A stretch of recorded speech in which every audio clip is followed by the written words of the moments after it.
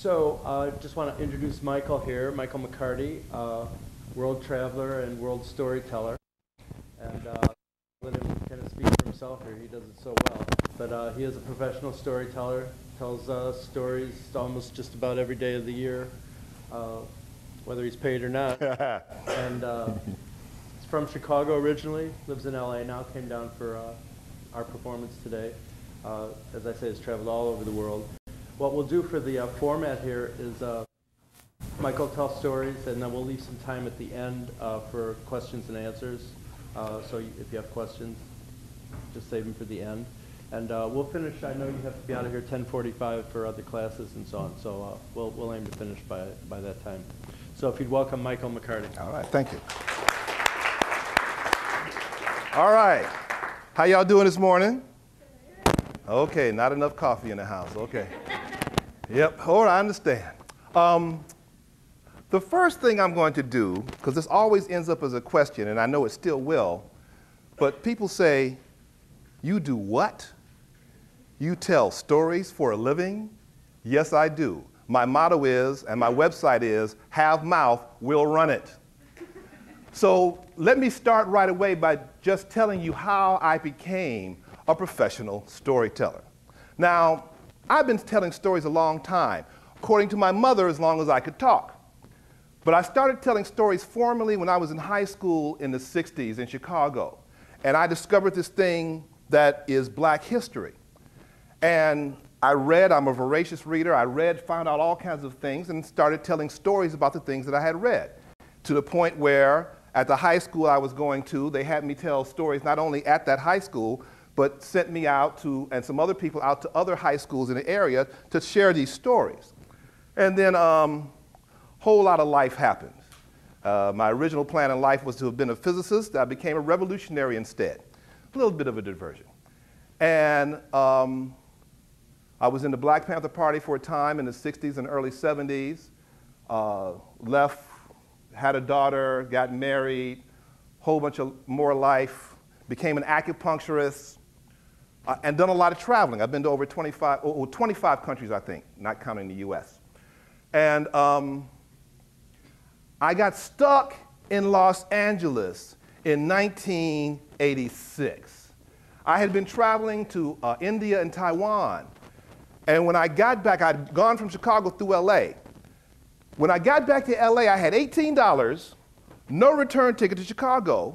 Come to find out that my car, who I left with a friend who was supposed to pay the car note, who didn't, my sister had co-signed for me on that car. I was in no hurry to go back to Chicago.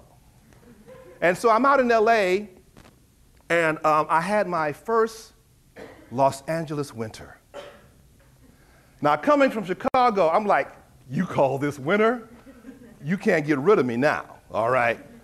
So I'm trying to get my acupuncture license out there in LA. But every time I try to get my license, a Himalayan mountain range falls into my path. So in 1992, I happened to be at CAGE, the Conference on Alternatives in Jewish Education. That's another story. And I met this guy named Joel Ben Izzy from Berkeley.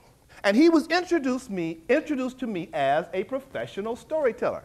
I said, you do what? People pay you to tell stories? How the hell you do that? So I started picking his brain. And he was very open, very sharing. Gave me one of his tapes, encouraged me. And as we're talking, I said, I'm going to do this. And my motto was going to be, have mouth, we'll run it. It just came to me in a flash of inspiration. About a week later, I asked myself, what would I do as a profession if I was independently wealthy? I said, I tell stories. I said, okay, that's what I'm going to do. So I went to my local library. I was living in the Echo Park area of LA at the time. And I'm getting books about storytelling and collections of folk tales. Every few days, like I said, I'm a voracious reader. So every few days, I'm in and out of this library with an armload of books. One day, this librarian who's helping me find a particular book says, why are you getting all these books? Are you writing a paper? I said, no, I'm a storyteller. He says, you're a storyteller? I've got these teenagers. They want to learn storytelling. Can you give them a workshop? I said, sure. My mama told me if I could read, I could do anything. I read my butt off. I gave the workshop. It was a great success. I became a resource for the LA library system.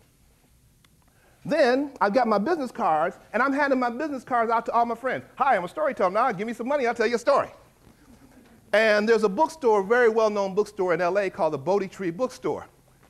And I used to spend a lot of time there, so I gave my card to a bunch of my friends there.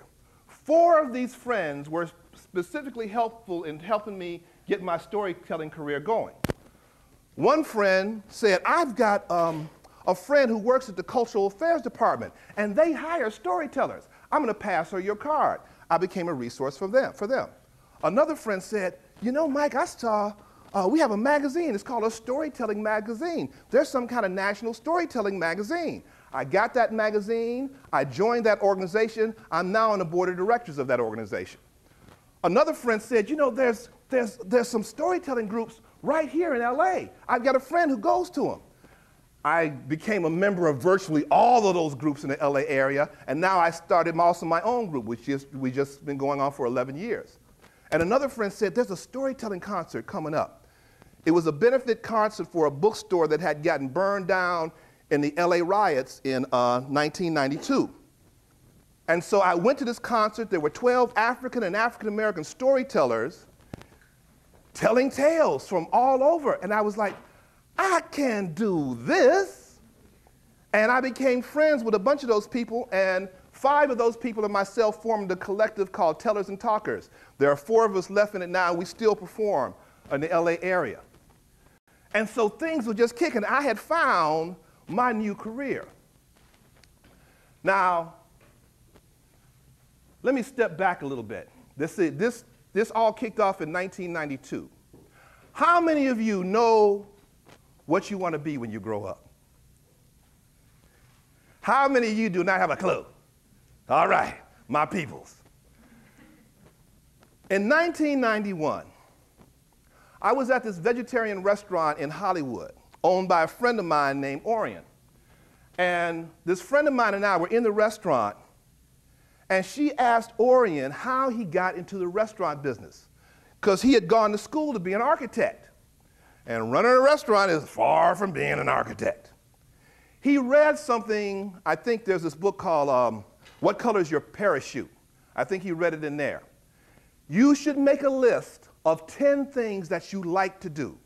Not things that you want to do for money, although you can do that if you want to, but just 10 things that you like to do on a day-to-day basis. And then look to make a living doing some combination of those 10 things. I said, that's a great idea, Orion. Give me a piece of paper. I sat down, made a list of 10 things. Love to read, love to write, love to make people laugh, love to eat popcorn, love to cook, da-da-da-da. That was 91. 92, I became a professional storyteller. 93, 94, I'm going through my files, and I came across that list. Of the 10 things that were on that list, at least half of them I do as a storyteller, and a couple of more things I do as supplements to what I do. So, now I'm a professional storyteller. I tell folk tales, historical stories, personal stories, stories of my travels and experiences, and stories of the brilliant and absolutely stupid stuff I've done in my life. I've got a lot of material. So, the first story, I'm going to tell you a little bit, I'm going to tell you some folk tales, some historical stories, and at least one personal story. And I'm going to kick off with a personal story. Especially since we're at a college campus. And I'm going to tell you the story about my daughter. And it's a story that I call, That's My Baby. Now, when my daughter was born, it was very, very clear there were certain things she had inherited from moi. Besides good looks, the girl was loud. You know how some babies cry? Not my daughter, Carla. And she could cry for hours on end. Now, my daughter was born in 1970, before the VCR. So when you had a child, your life as you knew it was over. Well, it still is. But back in those days, especially when it came to movies, movies were things that other people without kids did. If you could forget about seeing a movie.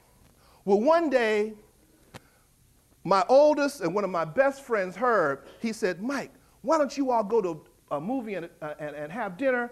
I'll watch Carla for you. We were gone. Because when you get an offer like that, you do not give them a chance to change their mind. Now, you know, or maybe you don't know, but babies have this sixth sense. They know when you try to sneak out and have some fun. And as soon as she sensed we were getting ready to go have some fun, she started wailing. We ran out the door. We went to a movie. And then we had dinner at a real restaurant with plates, real plates, and metal silverware. Oh, it was glorious. It was like going to the Bahamas, okay? 4 or 5 hours were gone. We came back home, opened the door. Carla had never stopped crying. 4 or 5 hours. My buddy Herb was, to this day, my buddy Herb is as bald as a cue ball. And I think it's from ripping his hair out that particular day. Well, when my daughter was coming up, she was such a sweet, obedient child. She would rush home from school to do her homework and then help her friends with their homework. And she always wanted to do exactly as she was told. Let me give you an example. So I dropped her off at her elementary school in Chicago. Because of the way that I came in, I was always on the opposite side of the street from the school, and it was a major street. So I would walk her across the street, and as she got older, I would make sure there was no traffic coming and let her go across the street on her own. Well, one morning, I checked there's no traffic. I said, okay, Carla, you can go across the street. But Daddy, they told us we have to cross the street down there.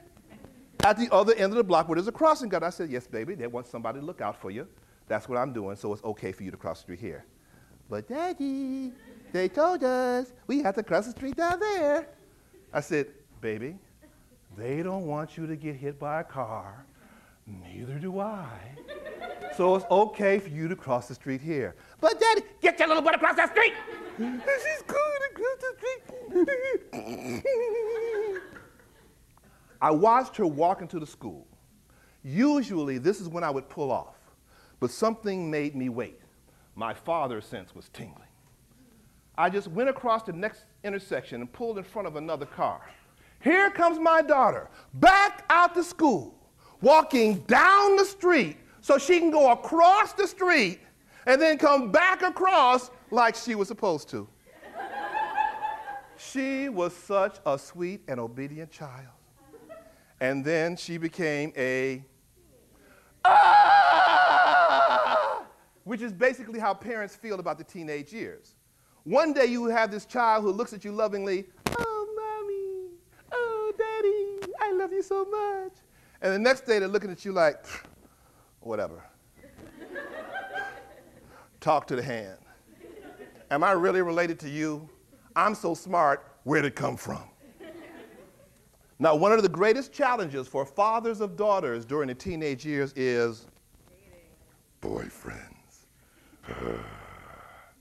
In fact, there's this unwritten rule of fatherhood. You cannot smile when you first meet a boyfriend unless you have a weapon. I found this out from a girlfriend's father in a very direct sense, and that's another story. So now, my daughter's about 13, 14 years old. My sister tells me, Carla's out on the front porch with her boyfriend. I'm going to bring him in to meet you. And I said, okay. Because you got to have your father voice. And you got to have a crazed look in your eye. And if you can make your eyeballs go in different directions, that's all good. And if not, or to supplement that, at a strategic point in a conversation with the young boy, you let a big glob of drool drop out the corner of your mouth. So my daughter brings a little boy in, and he's obviously all nervous. Hi, Mr. McCarty. And I take his little hand, snapping, crunching bones, and he's looking all scared. I said, boy, you ain't got to be scared. They made me put my guns away. And I let that glob of drool drop.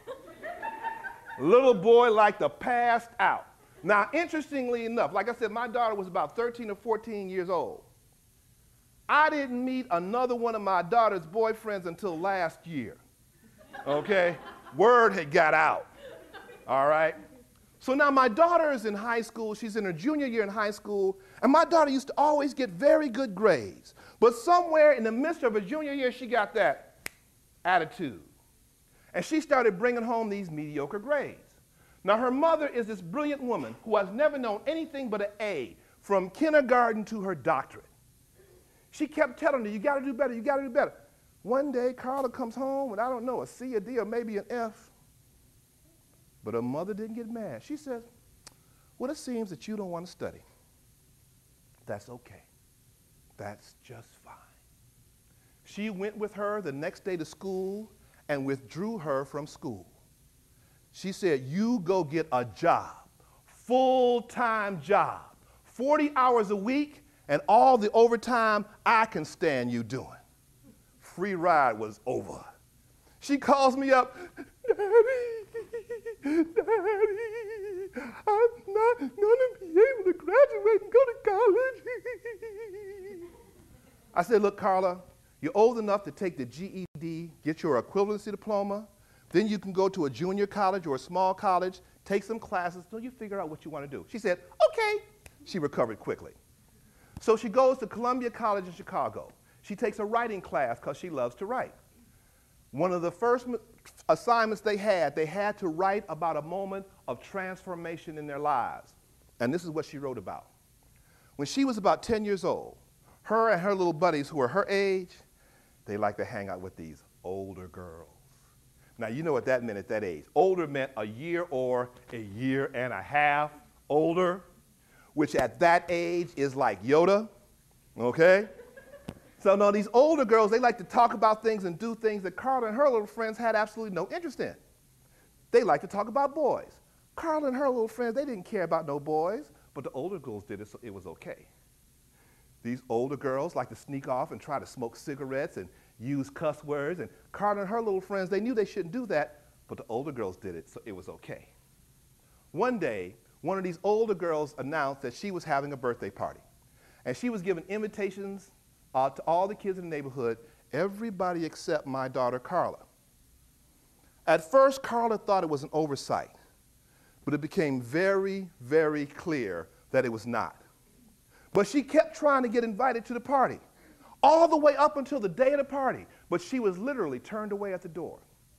As she sat in the window, because the party was right across the street, as she sat in that window, watching all of her friends go into that party, she vowed, tears streaming down her face, she vowed then and there that never again in her life would she compromise her principles or beliefs to be with any individual or any group of people. She was about 10 years old. I know folks 30, 40, 90 years old haven't figured that out yet.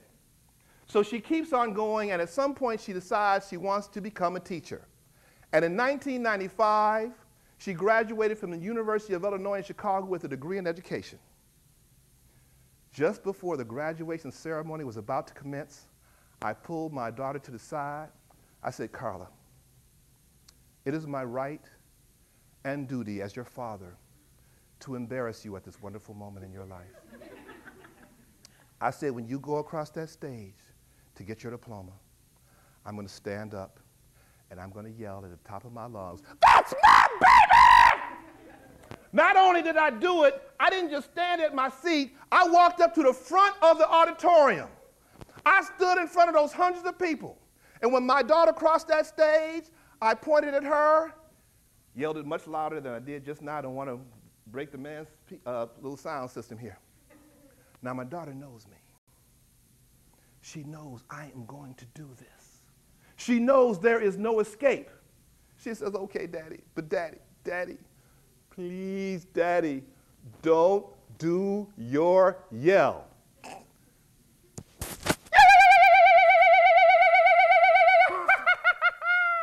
And that's the end of that.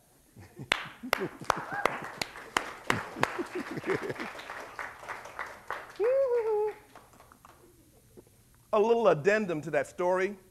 2 years ago, my daughter got her master's in fine art and fiction writing. Not only did I do my yell, but I got this really great horn that was so loud. I can't wait till she gets a doctorate.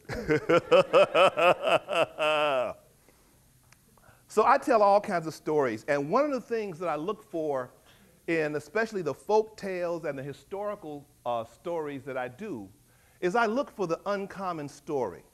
How many of you have heard of Harriet Tubman? Just about everybody, right? I don't do stories about Harriet Tubman.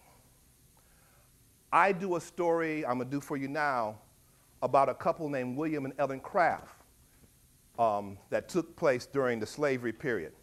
And at the end of the story, don't let me go on to the next piece without telling you why I changed the title of the story.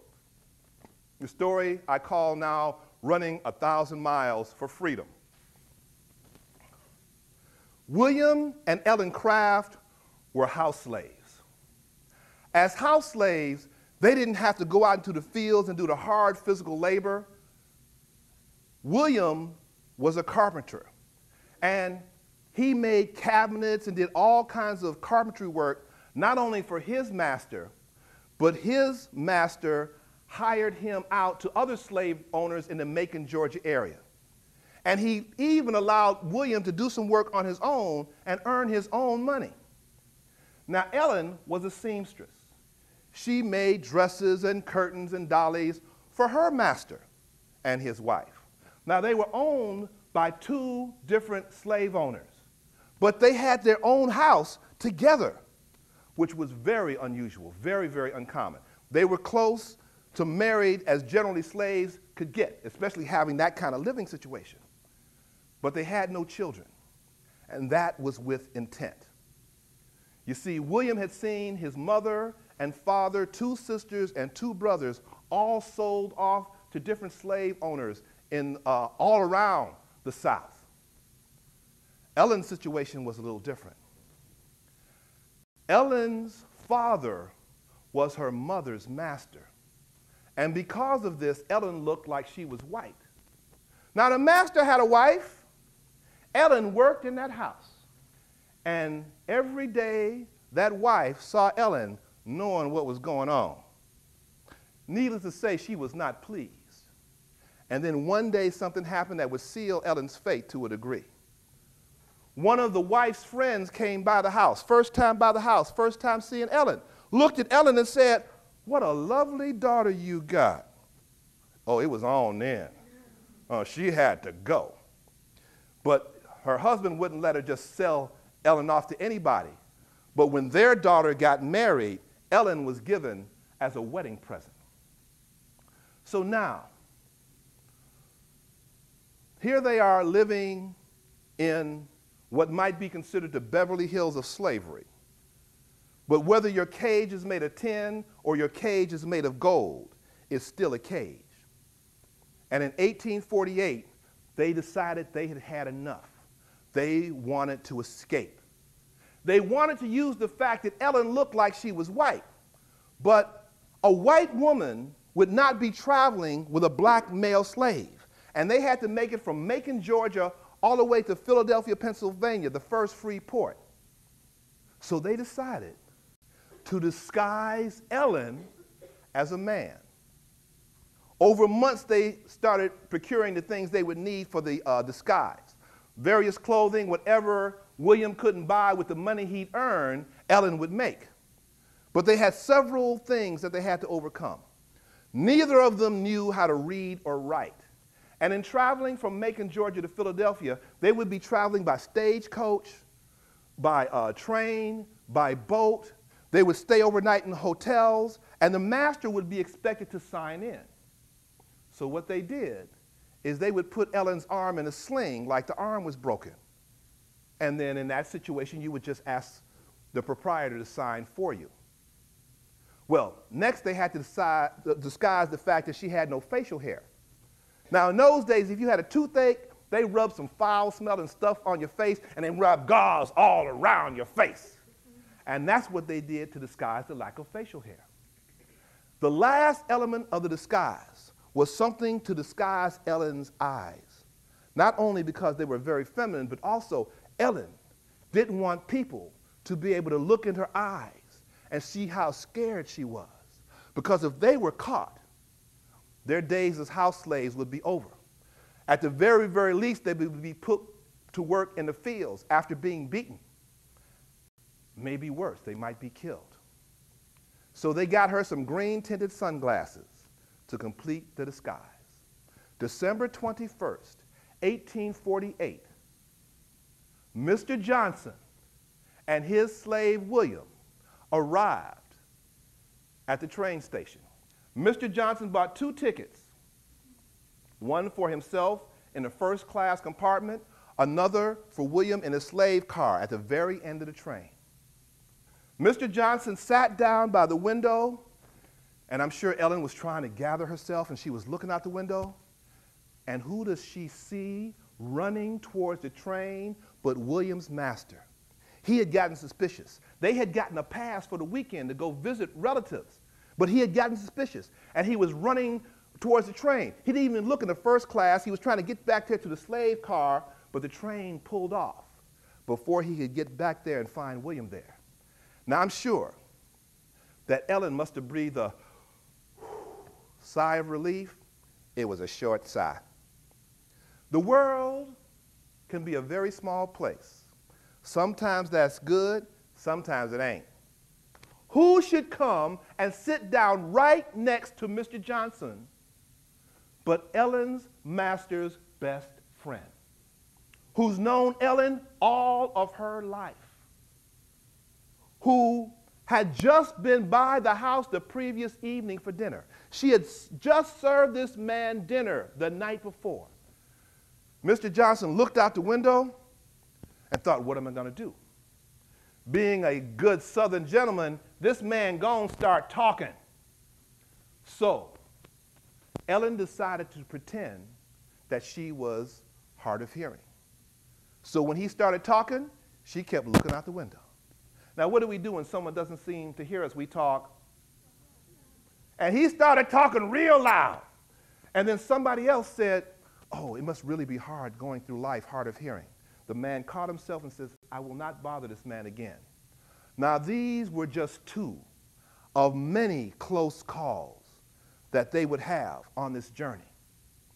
Now, Mr. Johnson would be sitting with the other slave owners during meal times. And they would say to Mr. Johnson in the course of discussion, why are you going to Philadelphia? And when Mr. Johnson explained that he was going to Philadelphia for his health, they said, what? You're going to Philadelphia in December for your health? That's not where you need to go. You need to go to New Orleans or to Florida. But Mr. Johnson said, for my peculiar condition, the north is where I need to go. And they didn't know what was up, okay? Now, as they got closer to Philadelphia, abolitionists were on the train, and they would talk to William. They would tell William, you're going to a free state. When you get there, when you get to Philadelphia, you run away from your master. It'll be all right. William explained, I'll never run away from my master. And they didn't know what was up either. But they gave William information on a hotel that was run by abolitionists in Philadelphia. They arrived in Philadelphia Christmas Day, 1848. How's that for a Christmas present? Freedom. They went to that abolitionist hotel. Mr. Johnson checked in, went upstairs to change. William was bringing in the luggage. The owner of the hotel came to William and said, I need to talk to your so-called master. This is a free state. We're abolitionists here, and we don't cotton to this slavery. Where's your master? Just then, Ellen, who had changed, was coming down the stairs. And William said, there she is. And he looked at Ellen and said, I'm talking about, I'm talking about, where'd she come from? I'm talking about the man who brought you here. And he said, there he is. And they sat him down and they told their story. This was an amazing story. He invited other abolitionists to hear this story. They never heard anything like this. They wouldn't hear a more amazing story till about 2 years later, when Henry Box Brown, y'all heard of Henry Box Brown? Henry Box Brown was a slave in the South. He had some white friends put him in a box and mail him to freedom. So all these abolitionists came to hear this amazing story. And then William and Ellen were invited to speak at the abolitionist meetings. Well, they were glad to do so. Everybody came, hundreds and hundreds of people, to hear this amazing story, including the press. That story was written up in many papers, and those papers found their way back to Macon, Georgia. William and Ellen's masters knew where they were. They hired a slave catcher. By this time, they had settled in Boston. William had a little carpentry shop. He's working in the shop one day. A man comes by the shop who William knows to be a friend of his master's. It's the slave catcher. He acts all surprised. William, I'm surprised to see you here. Listen, William, I'm going back to Macon tomorrow. Why don't you and your wife come by my hotel tonight? I'm going back to Macon, and she'll want to send a message to her mama. And William, I know where your mama is and one of your sisters. You can send them a message. Come on by, please.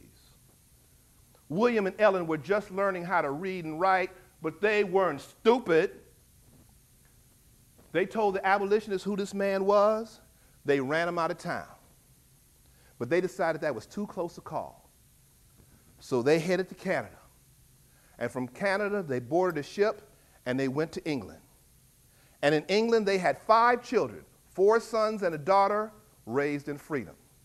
From England, through his abolitionist friends, William was able to find his mother and one of his sisters and buy their freedom.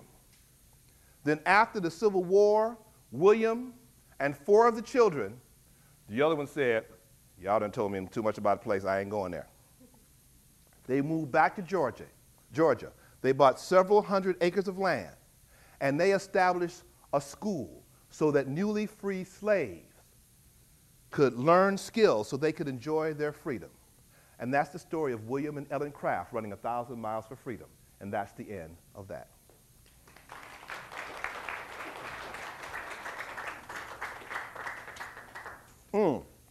Now, originally I called the story 2 Tickets to Freedom because that was the name of the first book where I'd heard the story.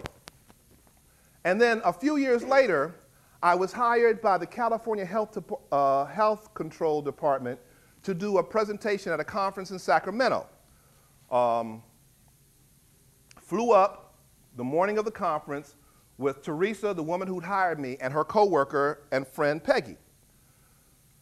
Peggy and I were sitting at a table together waiting for the conference to begin. And at some point, Peggy got up, walked away, came back about 10 or 15 minutes later with a book.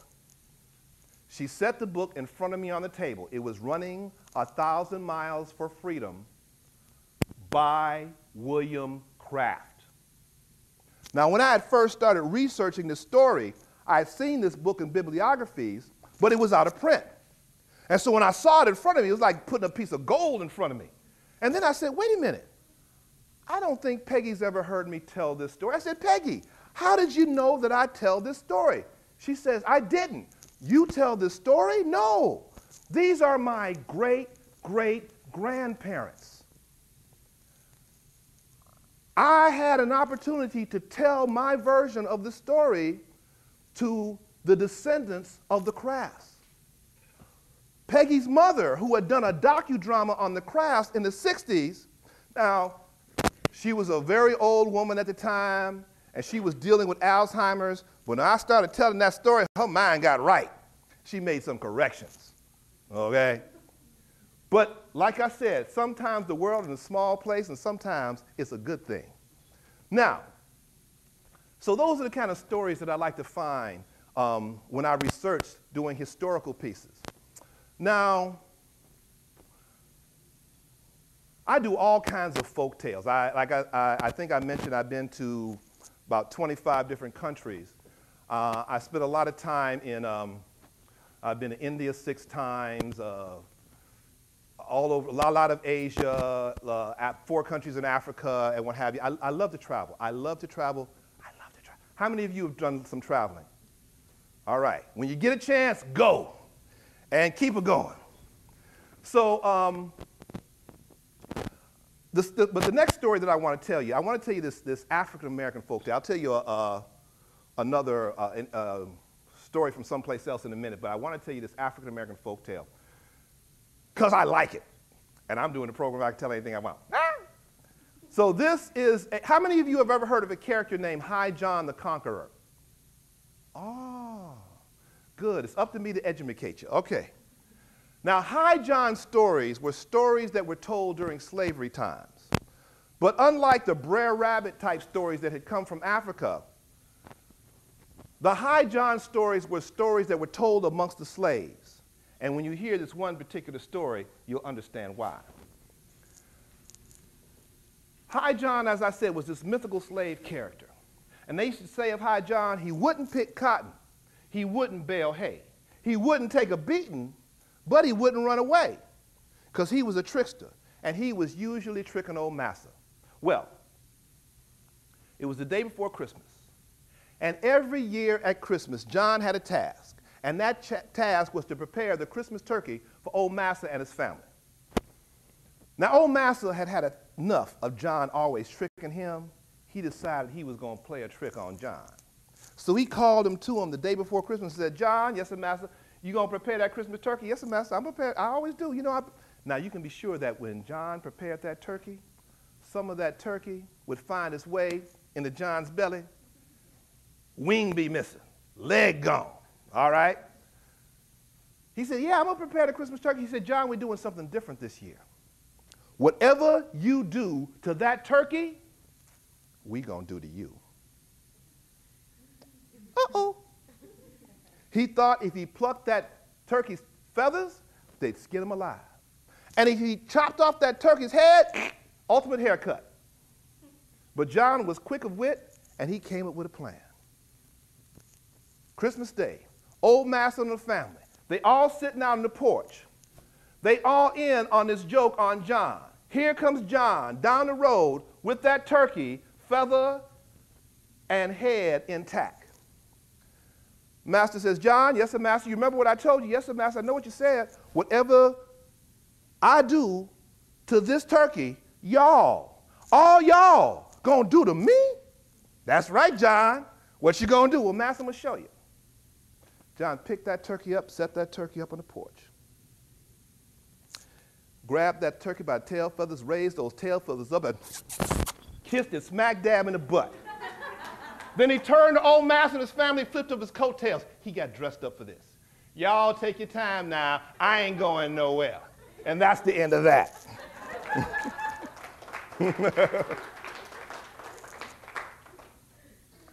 I like that story. So I've done a folk tale, I've done a historical story, I've done a personal story. Now I'm just going to dance around and do whatever comes. Sometimes, this is just a little addendum, you never know what you might ultimately end up doing in your life. Like I said, I wanted to be a physicist from the time I was in 5th grade up until my senior year in high school. And like I said, I became a revolutionary. Then I was a math major. I was an electrical engineer at DeVry. And like I said, eventually became an acupuncturist. And all these various things sent me here, there, and a little bit everywhere. But every now and then, you have signs sometime that sort of give you a little boop, boop on what you might be doing, though you might not understand it at the time. As I said, I've made many trips to India. And on one of my trips to India, I have a spiritual teacher there, and I was at this ashram, and I had a roommate, a guy from New York named Roy. So we're sitting around in the room just sort of talking about whatever one day, and he says to me, Mike, do you mind if I share something with you? I'm somewhat psychic, and I have this image that keeps popping in my mind when I'm talking to you. I said, yeah, okay. And he says, I see you talking to thousands and thousands of people, all kinds of people from all over the world. He goes on and on to expound on this. And I'm like, okay. Sounds very interesting, but so what? All right. So that was 1986. 1992, I became a professional storyteller. 1994, I'm giving a presentation to about 1,000 people at a conference in the Poconos. And as I walk out to speak to these 1,000 people who's sitting in the front row, Roy. I look, I said, yeah, it's happening. And then I had another thing happen on another trip, a later trip to India. I was at this town called Kodaikanal, and there was you go see the spiritual teacher in the morning, you go see him in the afternoon, and after the morning session, go have breakfast, hang out with my group and stuff like that. And then around noon or so after having lunch, I go back in my room until it was time to go for the afternoon session.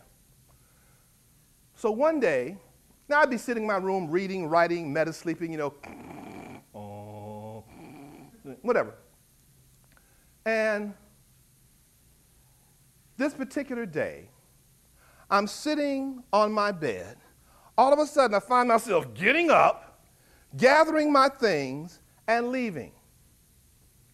I have no idea where I'm going, and I have no control over what I'm doing.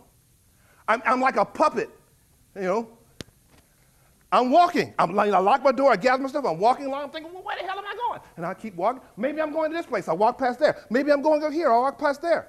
And I find myself walking to this restaurant.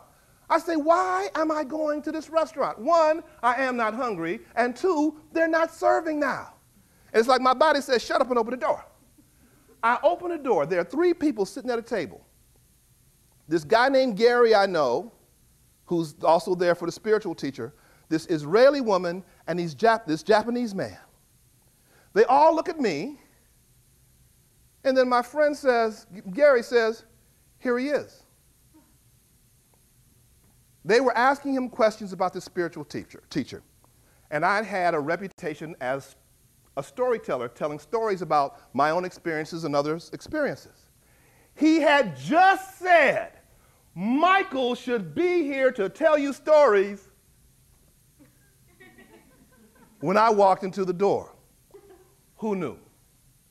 Well, with that, let me tell you a story from India. This is a personal story also. It's a story that I call The Power of Love.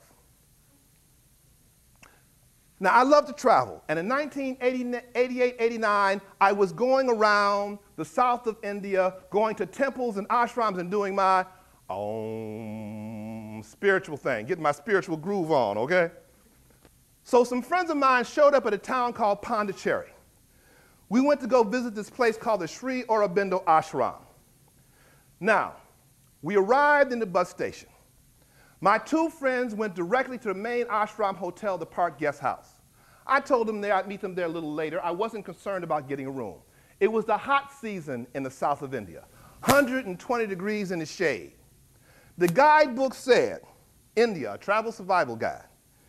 If you're going to India at this time of year in the south of India, you ain't got to worry about making no reservation. Nobody in their right mind is there except me and my friends. So, after about an hour or so of roaming around the town, I go to the hotel. As I'm walking up the steps to the hotel lobby, I noticed that this elderly Indian woman gave me a real dirty look. And then she said something to the man who was sitting behind the desk. I walk up to this gentleman. He says, can I help you? I said, yes, I'd like a room. We don't have any rooms. Keys all over the board, up, down, and sideways. I mean, just keys falling on the floor. I said, well, did so-and-so and so-and-so check in, asking about my 2 friends who just happened to be white? He looks and says, well, yes, they did. Now, I'm picking up on something. Duh. But I don't want to believe what I'm picking up on because I'm at an ashram, a spiritual place. But I maintain my spiritual equanimity. I said, when will some rooms become available? Maybe in a couple of days. I go check into another hotel. The next morning, I'm having breakfast with my friends in this hotel restaurant, only place in town with whole wheat toast. I'm a whole wheat toast kind of guy. We're having breakfast, and I see a guy that I know who had checked into the hotel after I'd been by there the previous evening. Because I had seen him at dinner, and he said he was going to go check into the hotel, and I said, well, they don't have any rooms. He looked at me like I had lost my mind. And I maintained a positive attitude. Some rooms must have suddenly become available. I go to the lobby. There that woman is, the one who'd given me the dirty look. There she is, checking some people in. Now I'm standing off to the side, waiting for her to take care of business. She looks at me and says, "What do you want?" with attitude. I said, "Well, I came to see if you had some rooms available." "No, we don't have any rooms, and this isn't just some hotel. This is for people who are coming for the Sri Aurobindo Ashram. Like I'm halfway around the world and I don't know this?" I am PO'd. I've had enough of this town. I have enough of this ashram. I make arrangements to leave the following evening. The next morning, I come back to have breakfast with my friends in this hotel restaurant. As I'm getting ready to walk into the restaurant, I am physically barred from entering and told that I have to go get this person's permission to go in. Now, time out. You're talking about your former 60s militant type, okay? I know how to yell, scream, cuss, and fuss. Ain't done it in a while, but I still remember how. But I maintain my spiritual equanimity. I go to the lobby. "Madam," she's sitting there behind the desk. "Madam, is there some problem? I'm just having breakfast with my friends. I was just in here yesterday. May I go in?" "No, you wait in the lobby." "Oh, it's on now." "Oh, she done messed with the wrong person. Now I'm getting ready to raise some cane up in here." But in the midst of my getting ready to raise all this ruckus, this voice in my head says, "This is a test. It's easy to love those that love you. The test is to love those that hate you." And I figure this woman qualifies. Now you must understand, love was not uppermost in my mind and things that I wanted to send her. There's a rather hot, fiery place I've heard of I would love to have sent her there. Joyfully use my size 13 to help her get there. I'm thinking love. I was thinking the Fred Sanford kind of love. And then I remembered something that I had read about auras, the energy that surrounds every living thing. And I remember reading that pink was the color that represented divine love. And I thought, we definitely needed some divine love up in here. So mentally, I enveloped her in this bubble of pink light, and I started pumping pink at her butt.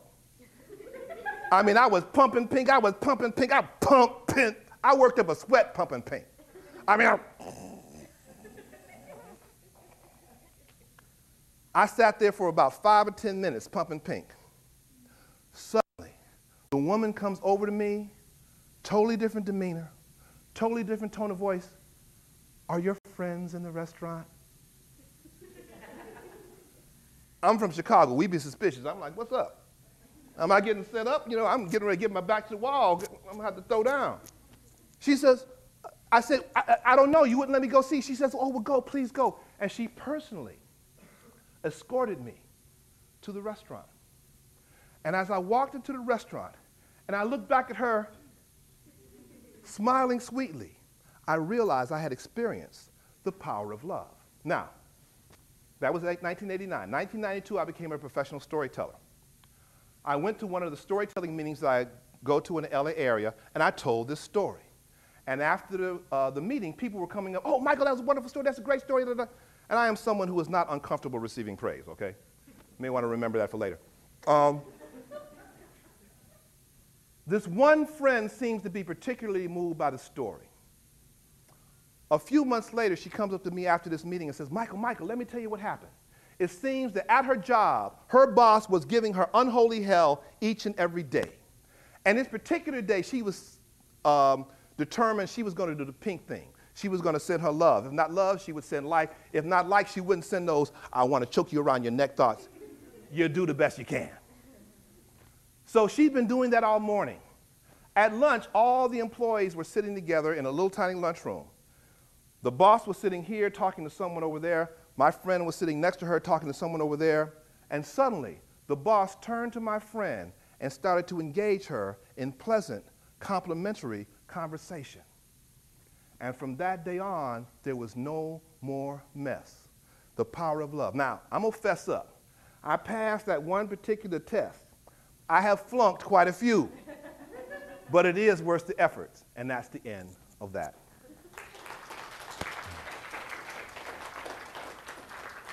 Okay, I'm going to tell one or maybe one more story, maybe one more little short story, then we'll do a Q&A. Okay, I got to tell you this one. How many of you, well,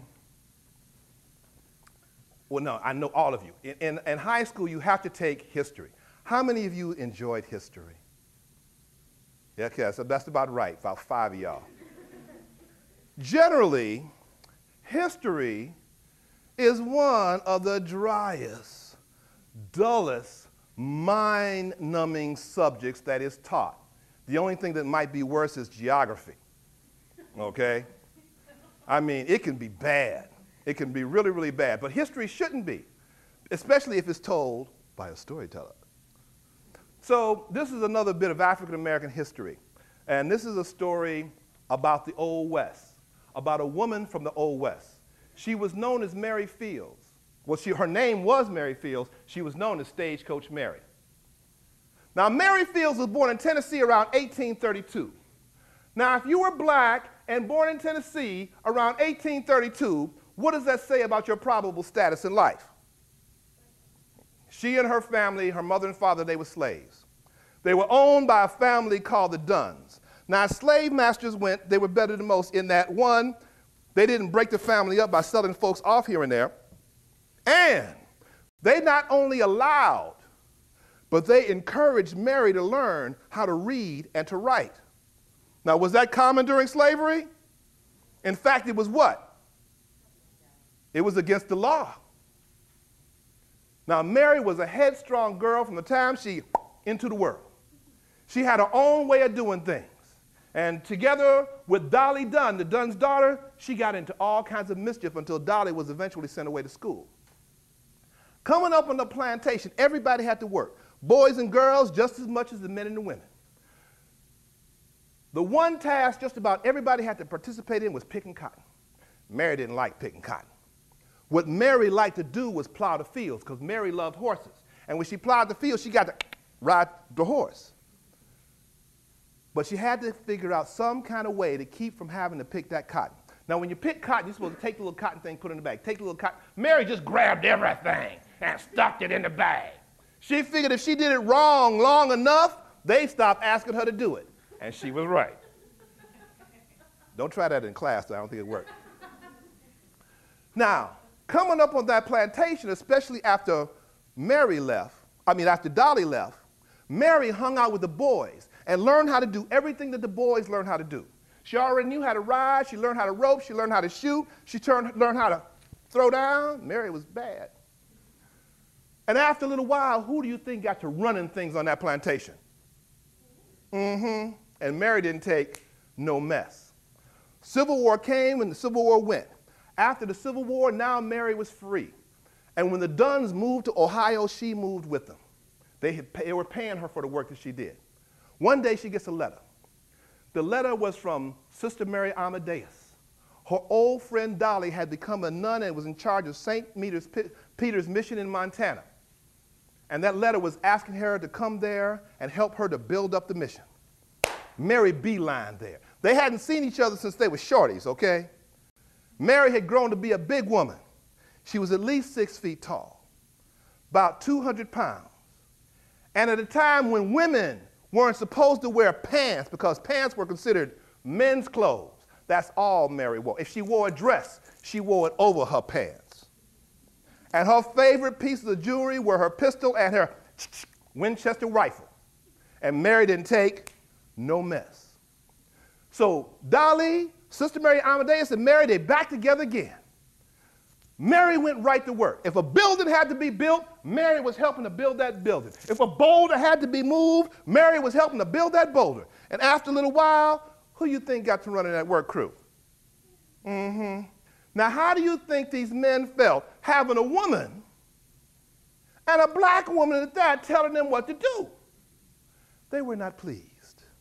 But you know something? Mary helped them get used to it real quick. One day, this new guy was goofing off, taking like he had an executive lunch. Mary called him on it. Get back to work. We could have a building built in the time you spent over there taking your lunch. Now, move it. he jumped up and said, "Don't no black slave tell no white man what to do." Now, I know the people gathered around like, "I know he didn't go there." "Oh, no, he didn't." And Mary said, "There ain't no slaves here, and I will tell you what to do. Now get back to work." And she turned to go take care of her business. This man runs up behind Mary, hits her in the back of the head, and knocks her down. Mary jumped up, dusted herself off, and said, "Strap on your irons and meet me in the street." Now, in the Old West, there was a code. If anybody, man, woman, or child, challenged you, you had to face up or get out of town. And if he had not accepted this challenge from this woman, from this black woman, forget about leaving town, leaving the territory, leaving the country, he'd have to left the planet. He went out in the street and Mary was waiting. And she was, wah, wah, wah, ooh, ooh, ooh, waiting for him to make his move. He slapped leather, got off one shot, it went straight into the ground. She got off three. They went straight through him, sent him on to a much closer relationship to wherever he was going. Mary holstered her pistol, turned to the crowd that had gathered around. "Y'all saw it was a fair fight. Don't nobody put their hands on me. Now y'all get back to work." You think they got back to work? Oh yeah. You would have thought they were that android dated from Star Trek the way they were moving. But word got back to the bishop. And the bishop didn't think it was right for missionary workers to be plugging holes in people. Go figure. Well, Sister Mary Amadeus was looking out for her friend. She says, "Mary, there's a new way that you can help the mission. They're about to establish a stagecoach mail run from Cascade, Montana to the mission here at St. Peter's, and they're looking for a stagecoach driver. But Mary, it's a tough job. It's a dangerous job. And there's going to be a lot of men trying to get that good government job." Mary said, "If a man can do the job, I can do the job. In fact, if a man can't do the job, I can do the job. Where I got to go?" Sister Mary Amadeus told her. Mary got on a horse and she boogity, boogity, boogity on down there. There was 40, 50 men trying to get that job. She got off her horse, she walked through those men, they parted like the Red Sea. "I'm here for the stagecoach driver's job. Who I got to see?" "You need to talk to the manager over there." She went over to the manager and said, "I'm here for the stagecoach driver's job. What I got to do to get it?" He looked at her and said, "You a woman. This is a man's job," and tried to walk away. You know he didn't get far. Mary was all up in his face. "I said I'm here for the stagecoach driver's job. Now what I got to do to get it?" In order to do this job, you got to be able to hitch up a team of horses. You got to be able to hitch them up fast. You got to be able to run that team. She said, "I can hitch up a team of horses faster and run them better than any man here." He said, "Well, there's the stagecoach, there's the horses. Let me see." Mary had those horses hitched up like that. She got up on that stagecoach. She took the reins in one hand. She took that whip in the other. She snapped that whip by the lead horse and said, "Move it!" Those horses were doing pirouettes. They was moonwalking and carrying on. You hear what I'm saying? She rode those horses all around those men, stood up on that stagecoach and said, "Nah, can any of y'all do that job faster or better than me?" You think they could? Not even close. Mary had the job. But check this out. Mary Fields was 60 years old when she took that job as a stagecoach driver. Make me tired thinking about it. 60 years old. And she did that job for somewhere between 8 to 10 hard years. Just like Sister Mary Amadeus told her, it was a rough and dangerous job. One time, she was coming from Cascade, and she was driving that team of horses, Sister Mary Amadeus was sick, and she had the medicine to make her better. But as she was driving that team, that wheel hit a rock or went into a gully or something. Wheel came off, stagecoach went flying, stuff flying, horses going every which way, Mary flying. Mary had to pull it all together and fix it all out there in the middle of nowhere by herself.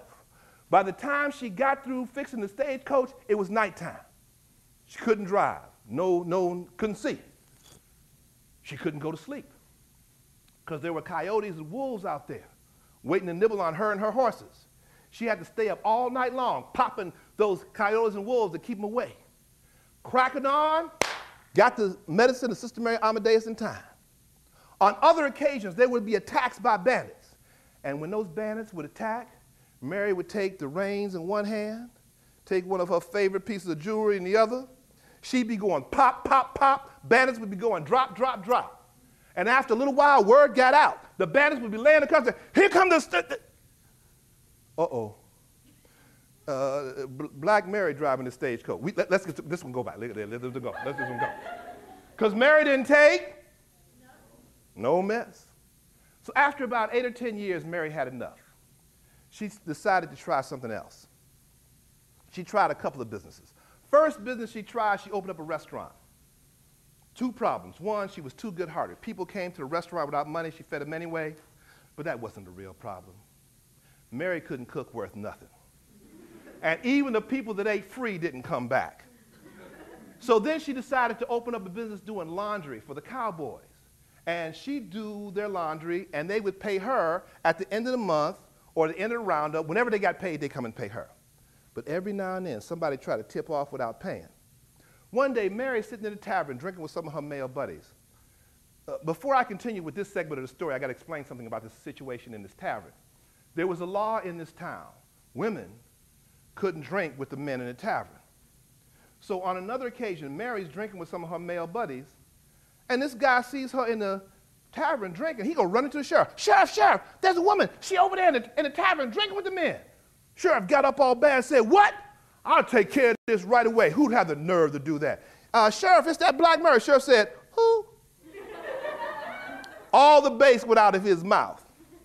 He turned right back around, went right back to his desk, pulled out that law and wrote an amendment on the spot. No women but Mary. Because Mary didn't take. So Mary sees this guy in the bar drinking at the tavern. She figured he got money to drink, he got money to pay her. When he walks out, she walks right out behind him, taps him on the shoulder, says, excuse me, you owe me for your laundry, pay up. And he turned around and looks at, I ain't paying you nothing.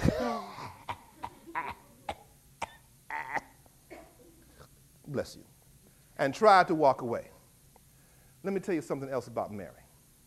Mary had a running bet in this town, $1 bet, that she could knock out any man with one punch. Mary never lost a penny. Now, Mary was not the type of person who would hit someone in the back of their head. So in a very ladylike way, she turned him around, pop! Ooh, boing! Knocked him clean out. She stood over him and waited for him to come to. And when he came to, she said, pay up! He reached in his pocket, gave all his money. She took exactly what was owed and not a penny more.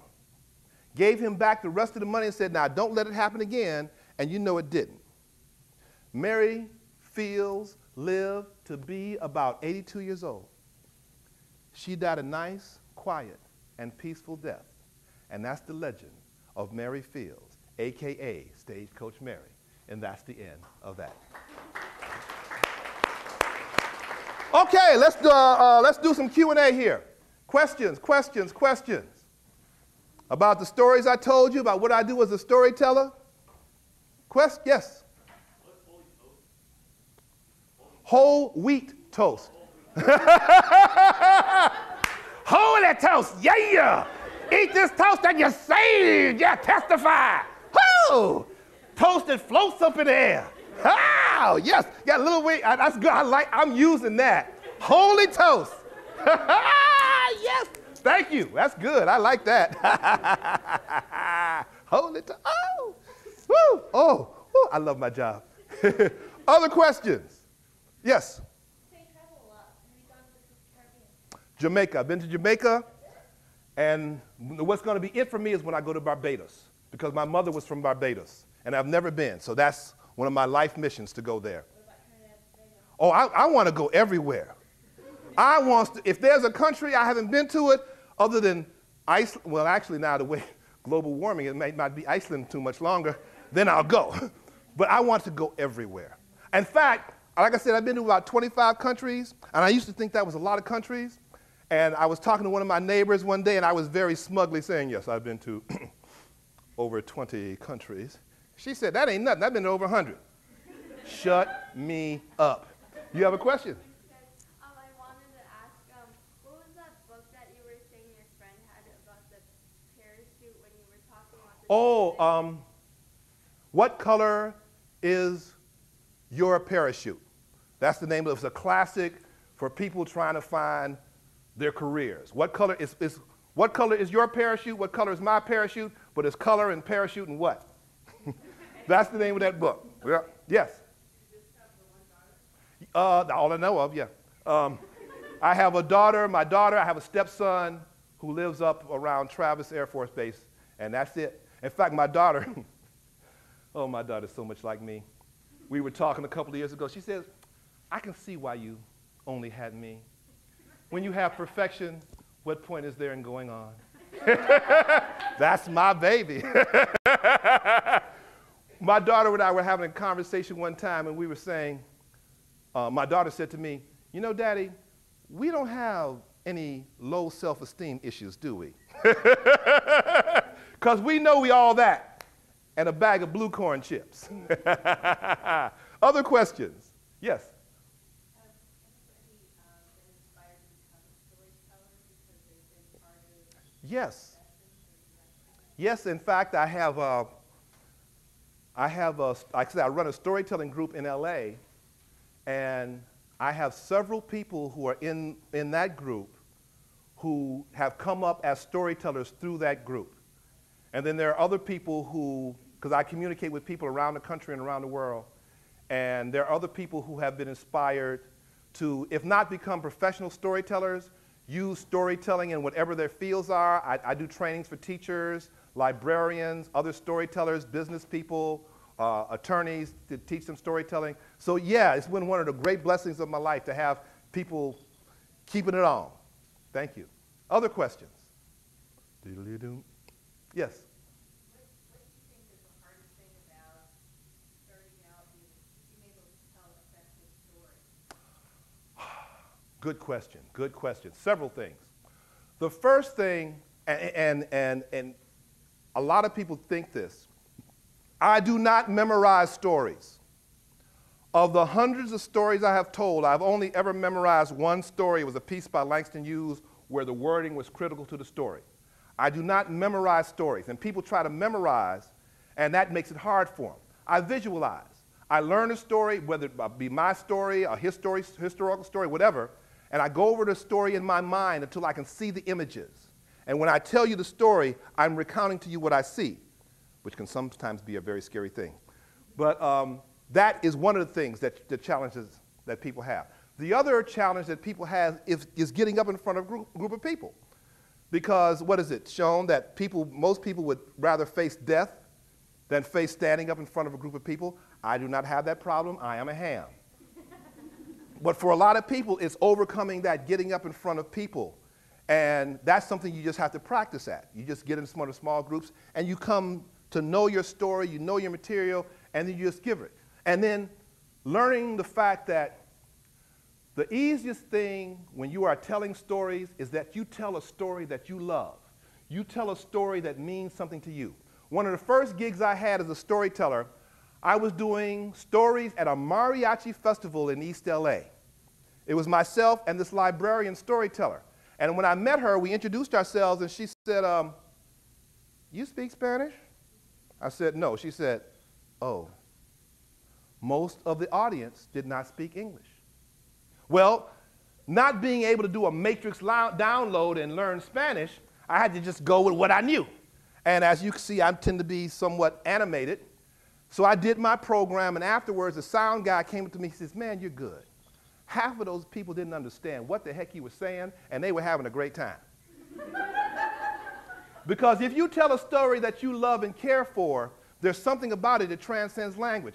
I was doing a presentation in St. Petersburg, Russia. I had a translator. The audience would start laughing before the translator could say anything. Okay? Just because of me. So those are some of the things that people have to overcome. Other questions? I saw another hand somewhere. Yes? Yeah. Yeah, I'm always amazed by what the heck comes out of my mouth. Sometimes something comes out of my mouth and I'm looking, I'm saying, ooh, that was good. Hope I remember that. Because I don't memorize stories, the story is free. And see, storytelling, there are three parts to storytelling. The storyteller, the audience, and the story. And those three are, it's like a dance. I mean, as I look at you, and when I told some of the stories today that I've been telling, like that Power of Love story, I've been telling for years. At least I think 15, maybe 15 years. And I said things in it today that I've never said before. And it's all about the audience in that moment looking at you, me telling the story, and then stuff happens. So I'm quite surprised. I'm watching me tell just like you are. Yes? Do you have a favorite type of audience or age? Grown folk. I love to tell college and up. I mean, I love telling everybody, but there are certain challenges you have. The hardest thing for me as a storyteller is preschool. If you gave me the choice, all right, Michael, you can go tell to these preschool kids, or you can go tell on death row to former Klansmen and Nazis. I'm on death row, okay? Preschool kids are work. I did a preschool program yesterday, and preschool kids are with you as long as they look at you. But they do like that, you cease to exist. And they just have an off, and they look. I was doing a show, and this kid, he was sitting in the front row, and he was doing fine. All of a sudden, his head dropped down. He saw something on the floor. It was all over. So that's the hardest group to tell for. And with kids from elementary school, middle school, and high school, a lot of storytellers don't do high schools or middle schools because kids have this attitude. Storytelling, I ain't no damn kid. I ain't no kid. I don't tell me no story. I have special stories for that group, but it's work, all right? It's a lot of work. Whew. But from college on up, y'all got some sense. And you don't have the, teenage years, you got hormones flying every which way, boy. It's just wow! It's a minefield. But I love telling because when I can tell, I pretty much the same stories I tell the kids, I tell to adults for the most part. There are some special stories I tell for preschool kids to get them, but with adults, you get all the nuance of the story, the subtleties of the story, and it ain't as much work. Although, but there's always somebody in the audience, storyteller, okay. And I don't care how small or big my audience is. I have done programs to over 1,000 people. I will see the people in the audience who don't want to be there. Like, make me laugh. And there was this one woman, sister, and she was like, I mean, I'm talking fire coming out the nostrils and carrying on. And I would always come back to her, and I was telling my story, and then, got her. But I love to tell stories to adults. I love to tell stories. I mean, and with kids, there's this light that goes on in everybody when you get to this point in storytelling. And it's just wonderful to see. Other questions? Guys, I've got time for maybe one more, maybe two for the short one. Yes? Oh, come up afterwards. I'll give you my card. You can contact me if you want to know anything about storytelling. Feel free to use me as a resource. You want to find out about storytelling wherever you are, I'll hook you up. So just come up afterwards and I'll give you my card. All right. Yes? Thank you. You've been talking about your daughter, how you had met her first boyfriend, just brought me back to my father, and when he first met boyfriend of mine, we drove in Mexico, he comes in a trench coat, black socks, and he said, did my daughter ever tell you I'm gay? And here he says, right on. tighties in his black socks.